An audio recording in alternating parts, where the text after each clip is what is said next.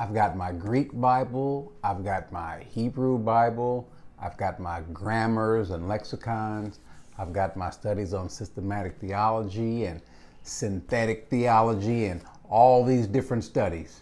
I've got books back there, I've got books over there, I've got books in another room. Does it really take all of that just to be able to read and understand the Bible? No.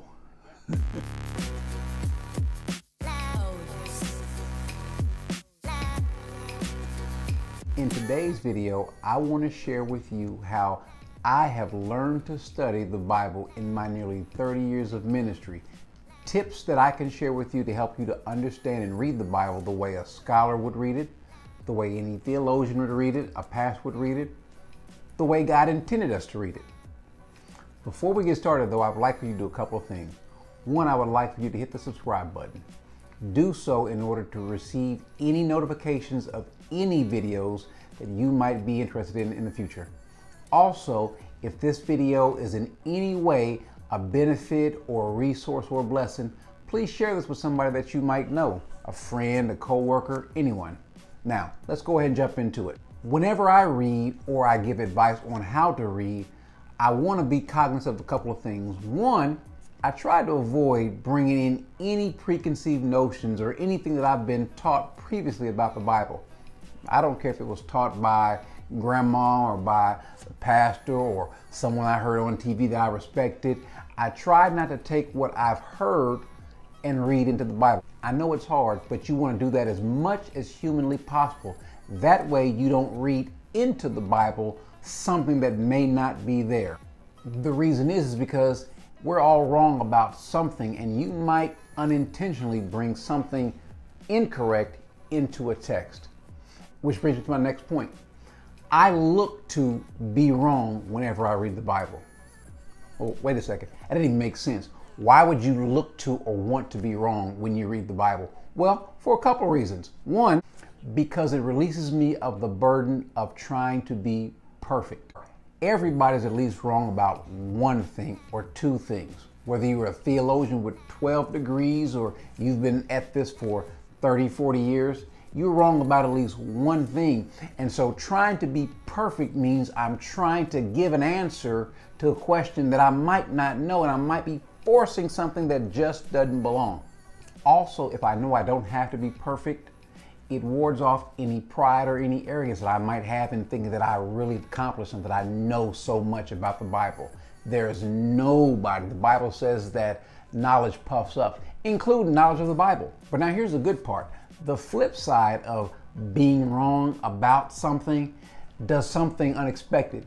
It gives me something that I've never seen before. It allows me to find something new in the Bible.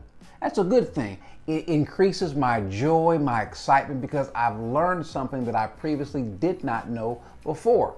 All because I was looking for opportunities in areas where I may be incorrect. So I want to give you a few more tips. All of us need this one thing when starting: prayer. I know it sounds simple, it sounds elementary, but let's not take that for granted also. Because this is God's word, let's bring him in on it. When someone asks, well, where should I start if I want to start a study all over again? I would say start from the beginning, just like you would at a movie or a television series or anything like that, or a book.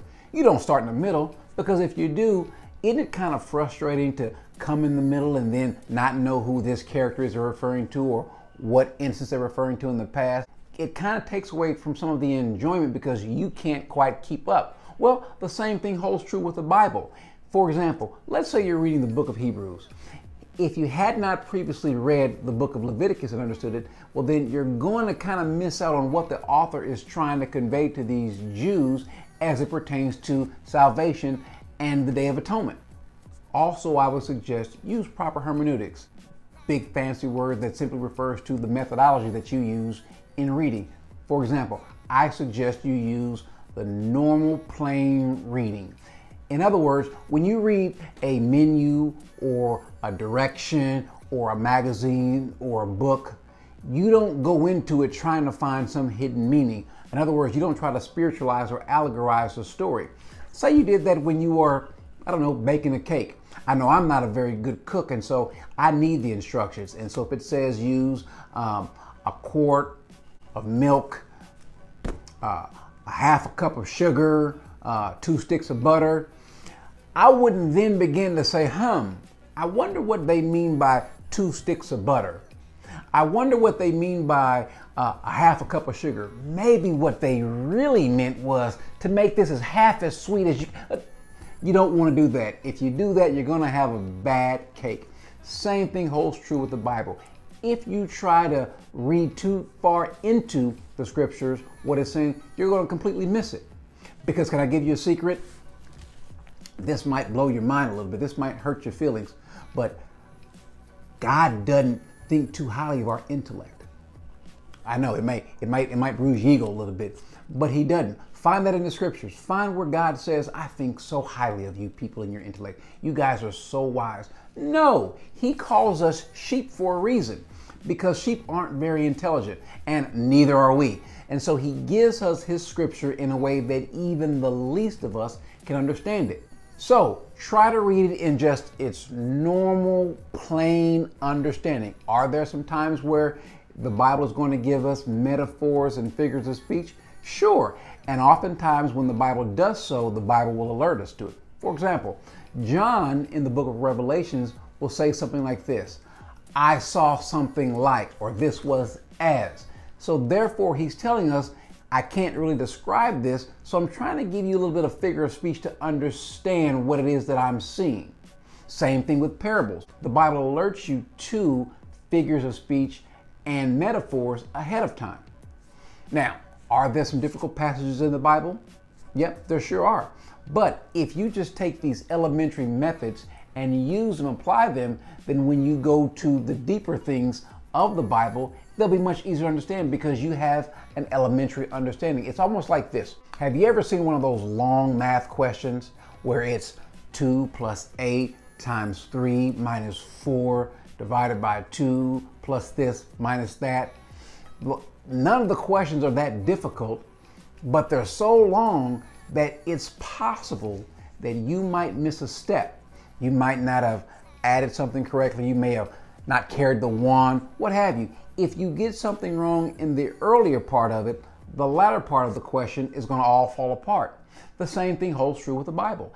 If you miss some foundational issues, then as you go deeper into some of the deeper topics, the more, let's say, controversial topics, then you might miss something because you missed out on the foundation. Does that make sense? Learn the difference between primary application and secondary application. Without going too far in depth, it is just simply applying properly who the passages are intended for. For example, if you've got a cantankerous boss, an enemy, someone that you just don't like, and you decide, oh, I know, I've read somewhere in the Bible what the children of Israel did. I'm going to march around this person or this building 7 times and shout. What do you think is going to happen? See my point? Some passages just aren't meant for you to apply literally or personally. They're just descriptive of what happened or what God told these people to do. So try to remember when you're reading to keep things kind of in context. The Bible has an overall context, but then also each writer has a context, and sometimes each chapter may have a context. When you write someone, you don't write to cover 10, 15, 20 different topics. You might have a specific point that you're trying to convey. And that's exactly what you see happen in the Bible. For example, when Paul is writing the church in Corinth, in 1 Corinthians, he's got a specific theme that he's woven in, and that is unity. He'll talk about unity in the church, unity as it relates to marriage, also unity as it relates to spiritual gifts.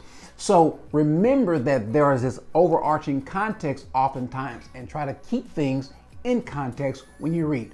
Oftentimes you've heard it said that if you get 10 people to read a passage, you might get 11 different interpretations. Well, let's see if that's true if we keep it in context. If I were to say, seek and you shall find, what would that mean to you? Well, if I asked 10 people, I might get 10, 11, 12, 15 different answers as to what that means. But in Luke 11:5, if we read this passage, this parable, and keep it in context, let's see if we won't all come to the same conclusion. And he said to them, which of you shall have a friend and go to him at midnight and say to him, friend, lend me 3 loaves, For a friend of mine has come to me on his journey, and I have nothing to set before him. And he will answer from within and say, do not trouble me. The door is now shut, and my children are with me in bed. I cannot rise and give you anything. But I say to you, though he will not rise and give to him because he is his friend, yet because of his persistence, he will rise and give him as many as he needs. So then I say to you, ask and it will be given to you. Seek and you will find. Knock and it will be open. So now in context, it's easy to see that seek and you will find doesn't mean, well, just seek the Lord with all your heart. It doesn't mean, oh, seek this. No, it just means to be persistent. See how context keeps things in perspective? So keeping these things in mind, let me give you 5 tips to keep with you to help you to understand the Bible a little bit clearly. You've probably heard these before. These are the 5 W's. Who, what, when, where, and why. Who? Who is the writer? Who is the writer writing to? It would be helpful to know that if a writer is writing to Jews, it would help us in our understanding of how this passage ought to be taken. The overall context, because it's a Jewish context. What? What is the subject about? In John 3, Jesus is clearly talking about salvation. And if the subject is salvation, then it would help us to not deviate, as some have done, and make John 3 a passage about baptism. When? When is the passage taking place? If the writer is speaking about salvation, let's say in the book of Hebrews, to Jews, doesn't it matter if this when is taking place after Jesus' death, burial, and resurrection versus during the law before Jesus' death, burial, and resurrection? That makes a big difference. Where? Sometimes knowing where the writer is also makes a difference. When Paul is trying to comfort us and tell us to be at peace, isn't it good to know that he's telling us this while he himself is in chains, in prison? That's how he can reassure us to know that everything is going to be all right because of where he's writing this from. And lastly, why? Why is the writer writing? Why is the speaker speaking? It would do no good for me to tell my daughter to clean her room and pick up her shoes if then in the middle of the conversation she focused on shoes and what kind of shoes she ought to wear today. That's not the point of the conversation that we're having right now. The same thing holds true with the Bible.